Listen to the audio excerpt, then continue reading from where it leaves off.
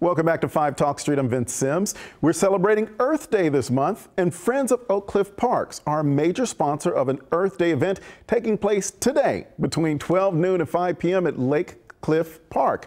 Now, here to tell us all about the organization and today's event is John Papp. He's the president of the Friends of Oak Cliff Park. So, John, thank you so much for being here with us and joining us. Hey, thank you for inviting me. All right. Before we start talking about the organization, let's talk about the actual event that's happening today.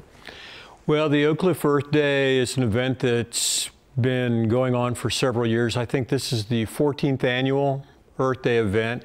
It's at Lake Cliff Park in North Oak Cliff, right off Colorado Boulevard. And what is the event? What's going to be happening? Well, there'll be a lot of things going on. There are a lot of booths that are set up by vendors that promote things such as solar lighting, you know, saving water, a lot of garden clubs selling plants, a lot of city services, those sort of things. There's also a lot of entertainment going on throughout the day. So a little bit of fun and a lot of education as well. Hopefully.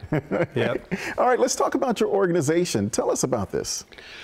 Well, the Friends of Oak Cliff Parks Garden Club is celebrating 20 years this year. We do work in the 5 historic parks of Oak Cliff, mainly on the restoration of formal and informal garden beds, but also work on the hardscape and cleaning up litter, just whatever we need to do. You know, people may not even realize you said 5 parks in the Oak Cliff area that are there. How would you describe these parks? Well, all but one of the parks are at least 80 years old. And a lot of them, 3 of the 5 have several WPA structures from the 30s. So there's a lot of history that goes on in those parks. Wow, which is a good reason people should visit those and check those out. So tell us about your garden club, what that is, and some of the projects you have.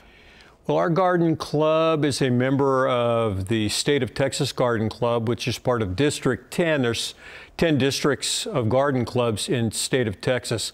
So there are 40 within District 10, and we're one of those, and that's the Dallas 6-county area.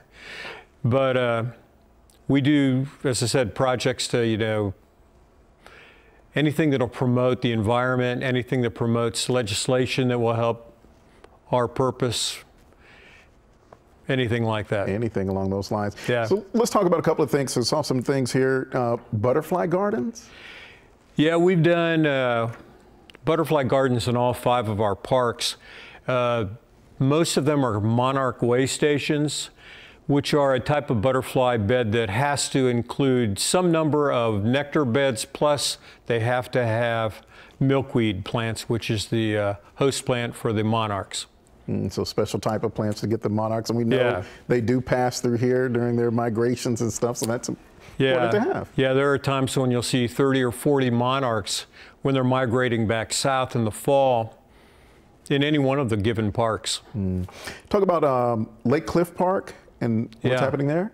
Well, Lake Cliff Park is where we're going to be having Oak Cliff Earth Day today. It starts at noon until 5 o'clock today, and we've got a beautifully restored 6 major bed area of flowers, wildlife flowers, a crepe myrtle demonstration garden, an obelia demonstration garden with varieties of crepe myrtle that go from the miniature up to the full size. Wow.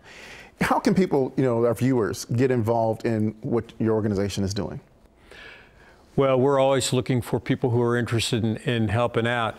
We can be contacted on our website, which is friendsofoakcliffparks.org, or which has all of our work days.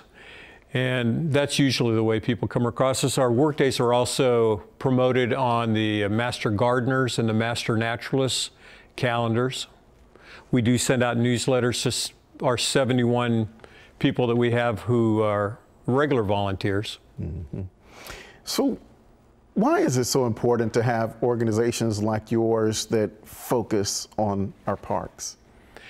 Well, I think one of the main reasons is because the city has been cutting budget money for the last 30 years for the Parks Department, so they have fewer and fewer resources.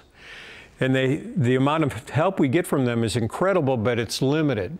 So they really need groups to come in and help take over what the city's Parks Department can no longer do. Yeah. Well, John, I have to say we're very grateful and thankful that your organization is doing this, and specifically in the Oak Cliff area and focusing on those parks. So thank you very much for what you're doing. Hey, thank you. Appreciate the invitation. Yeah, you are welcome. I hope you enjoy the event today, too. Okay, thank you.